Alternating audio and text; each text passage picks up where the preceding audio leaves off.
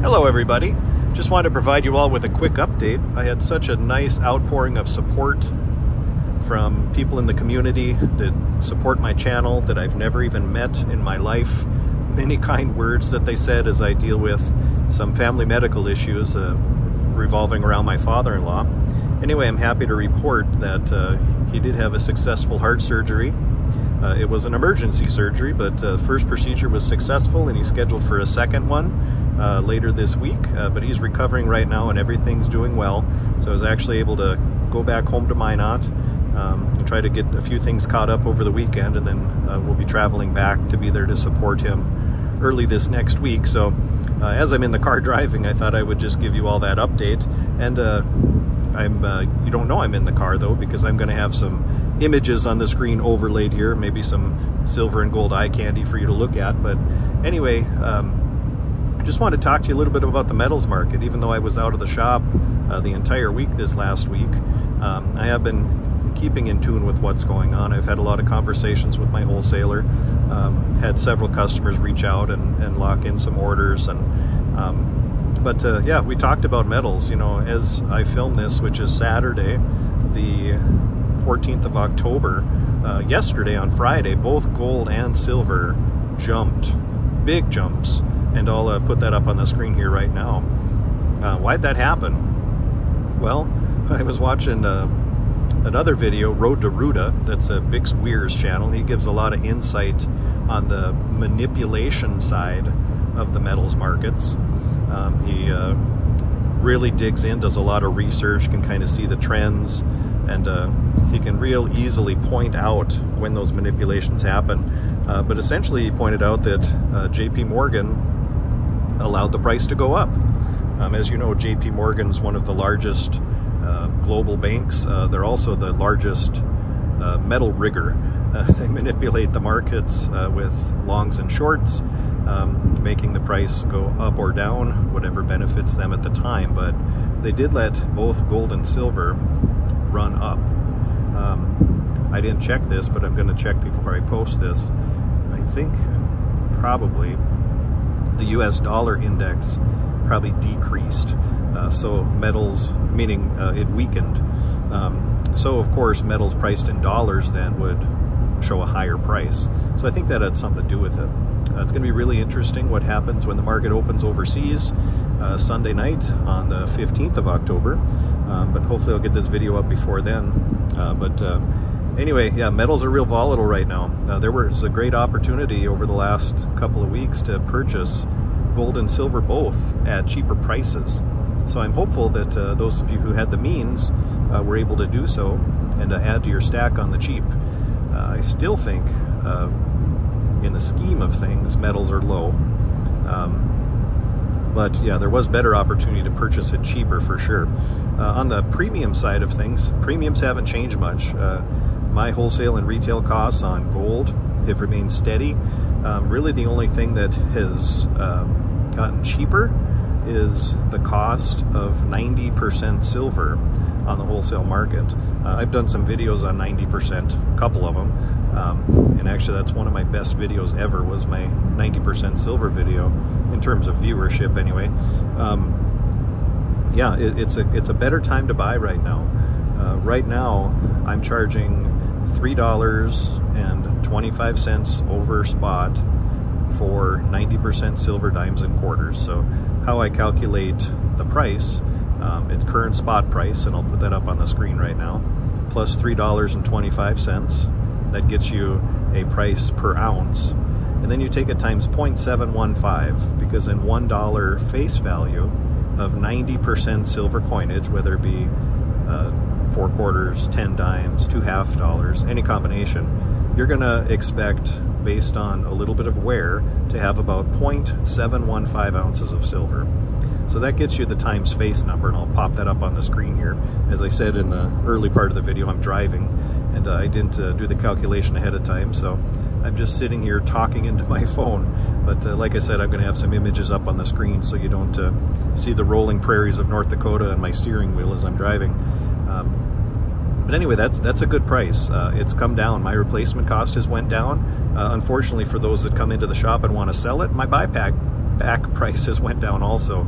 As wholesale costs decrease, that's great for the customer that's coming in to buy, because I'm going to sell it to you for less.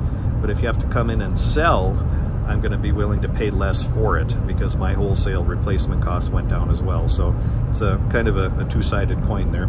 But anyway, that's for dimes and quarters. Half dollars, I do charge 1 time more face value. So I'll put that price on the screen here too. For half dollars, there'll be 1 times more per dollar face. And that's, as I said, just a reflection of wholesale. Wholesale costs me more, so it costs the consumer more. So people ask me too, well, do you pay more for halves when people sell them back? I absolutely do.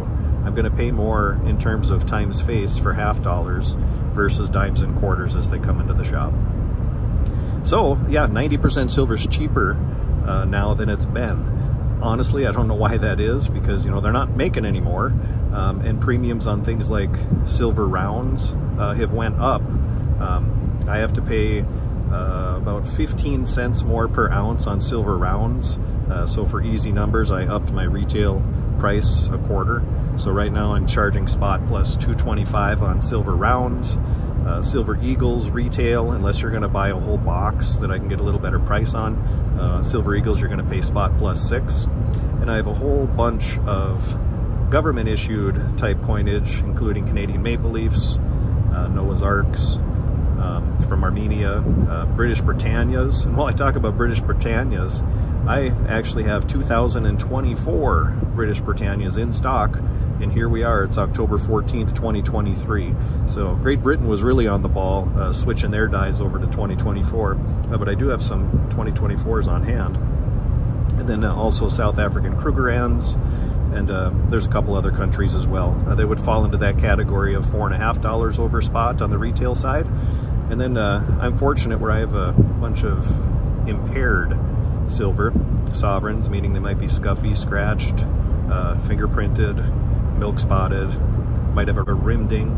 Those are going to be $3.50 over spot, which is a great price and a great chance to stock up on government issued silver at a cheaper rate.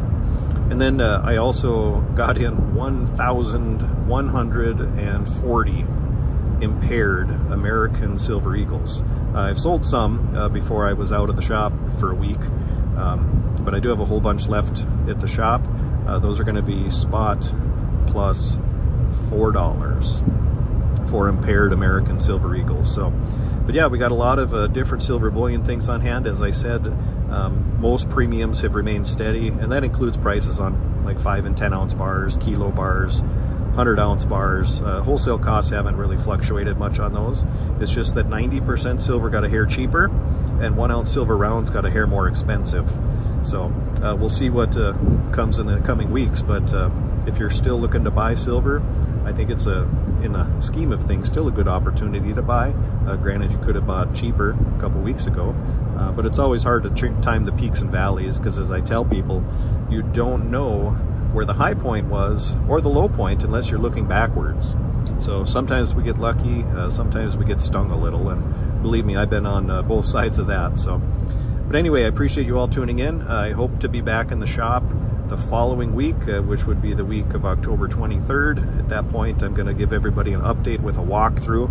I did receive my Vault Box Series 4 coins, and I'm going to try to do an unboxing on those tomorrow and put that video up hopefully right away to show you all if I fared well or if I failed miserably. And if you've followed the channel for a while, I have done unboxing.